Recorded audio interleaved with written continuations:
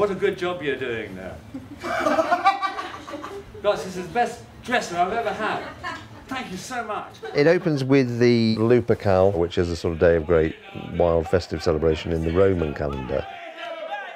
The Feast of Lupercal is a really important catalyst for the whole play itself. You know, there's this kind of drunken, mob-fuelled frenzy of excitement and positivity towards Caesar. Just because it's a tragedy, that doesn't mean you've all got to start it looking po-faced and miserable.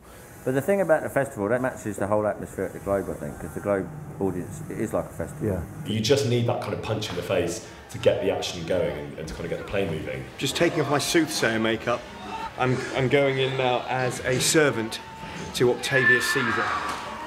And then I run off and come back on again as another servant who looks remarkably similar. Julius Caesar was very probably the first play produced at the First Globe in 1599. Political thriller, assassination thriller, conspiracy thriller. We thought a lot while we were making it about the paranoid conspiracy thrillers of the early 70s. Shakespeare is so acute and he's so true that he's always relevant. All the plays have relevance today. There's a reason why they've survived so long. Partly because they're just good yarns, but secondly, with this play particularly, it absolutely has something to say about the world of politics. Crowds are sometimes carried by argument, but they're more often carried just simply by who's got the best direct emotional appeal. The essence of those people and their politics and their ability to win over a crowd is exactly the same. And you see that now, you see it a lot with television cameras, you know, which is some people can do television and some people can't do television. If you're being very passionate, that doesn't necessarily mean that people will believe you. If you're really contained, they'll think you're cold. There's so many factors, and so you sort of have to navigate your way through it. It's a world of politics where people, you know, are deliberately slippery and ambiguous. That's the beauty of Shakespeare. He manages to be sympathetic to all his characters, really.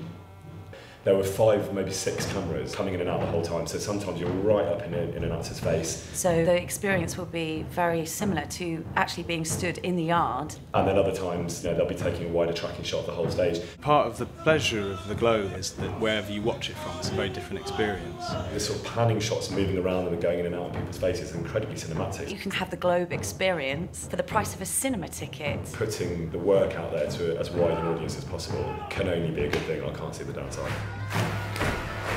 Probably the most astute play about power politics that was ever written. Hugely simple, pulsing, exciting story.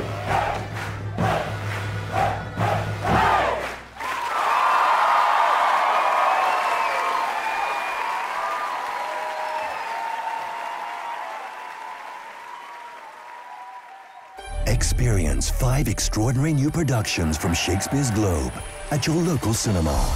Globe on Screen. The Duchess of Malfi, starring Gemma Arterton. Titus Andronicus. Julius Caesar. Antony and Cleopatra. And The Comedy of Errors. Spellbinding performances, an unforgettable cinema experience. For more information, visit globeonscreen.com.